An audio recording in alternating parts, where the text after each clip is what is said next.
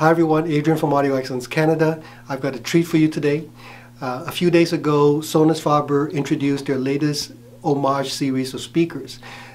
We did a video of the Serafino unboxing, which Tristan will put the link in the description box if you're interested in watching it. The Homage series has 4 speakers, starting with the Guarneri, which I'll show you in a bit. The Vox, which is basically a center channel, which can also be used as speakers for left, center, right, and so on. And then there's the Serafino, which is, okay, you can see that the Serafino is shorter than the Amati. It's also not quite as deep and not quite as wide. This is the old Amati, and I'll show you the new Amati beside the old Amati in a second. So that's the new Serafino.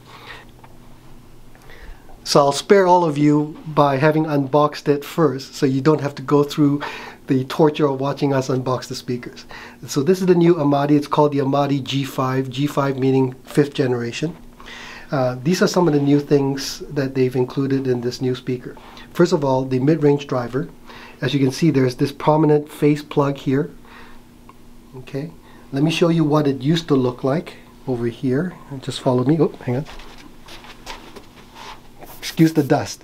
So this is what the old mid-range used to look like. You'll see that there wasn't the protruding face plug. The tweeter appears to be the same. The woofers on the outside appear to be the same, but they're completely different. Again, I will send some PDF pictures to Tristan and he can insert them. The new woofer, which will come over here in a second, the new woofer on the back is quite a bit different. Right at the back of it, you will see there's a red bullet, and that's a heat sink. And also the new woofer is something like 23.6% increased in bass force factor. So that leads to much more dynamics, much better bass resolution and punch and power. So that's this speaker here in the mid-range. And of course, inside the speaker, which you cannot see, again, I will send the PDF to Tristan so he can insert pictures of it. There's a new enclosure technology that Sonus Faber is calling the intono. So basically, in the speaker tip in the past, the tweeter had its own sealed enclosure and the mid-range had its own sealed enclosure. If you look at an impedance curve or plot of the speaker, at the maximum pressure, the mid-range has a very high impedance. And so typically what manufacturers do is they'll put damping material inside to lower the impedance and also lower the resonance and so on of the mid-range or the enclosure. In the case, what Sonus Faber did was quite brilliant. They drilled a duct, a hole between this enclosure and this enclosure, so that allows the pressure to be released from the mid-range into the tweeter. And so at a certain frequency, the mid-range is optimized for its performance. The mid-range driver can now play louder with more efficiency, and the impedance drops by something like 50%. So that's quite cool, leading to better clarity and detail.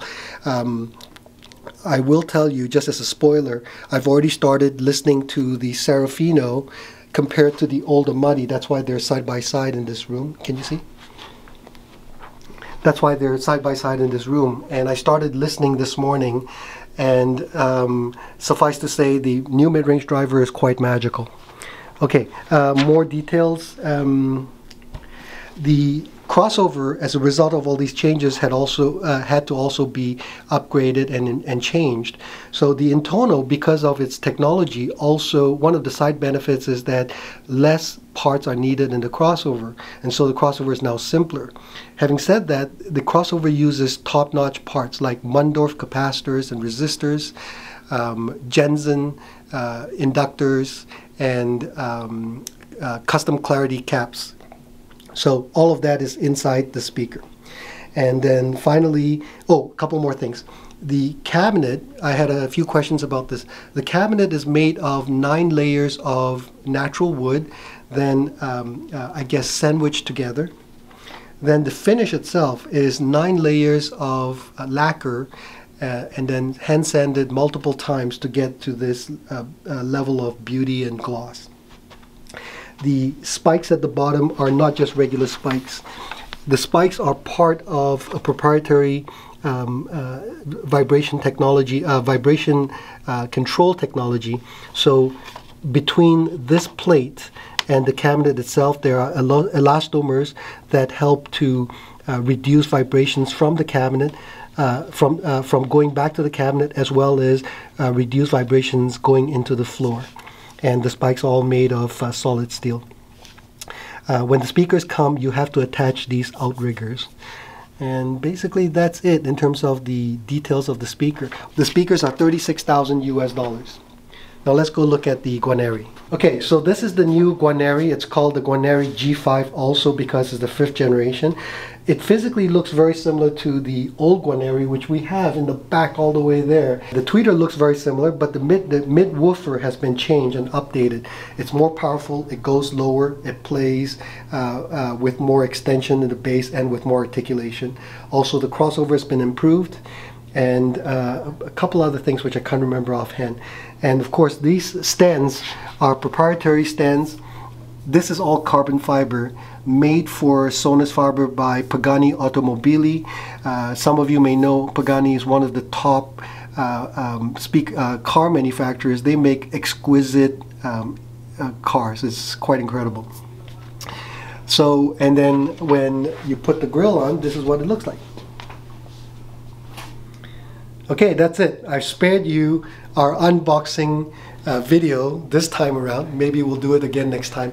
To come, we will have reviews sonically about the Amati, the Serafino, and hopefully the Guarneri as well. We've just got a lot of stuff to do, so we'll see if we can get to it. And then we'll do a comparison between the old Amati and the new Amati, assuming that we don't sell the old Amati first. All right, well, thanks for watching. Adrian from Audio Excellence Canada. We'll see you again next time. Bye-bye.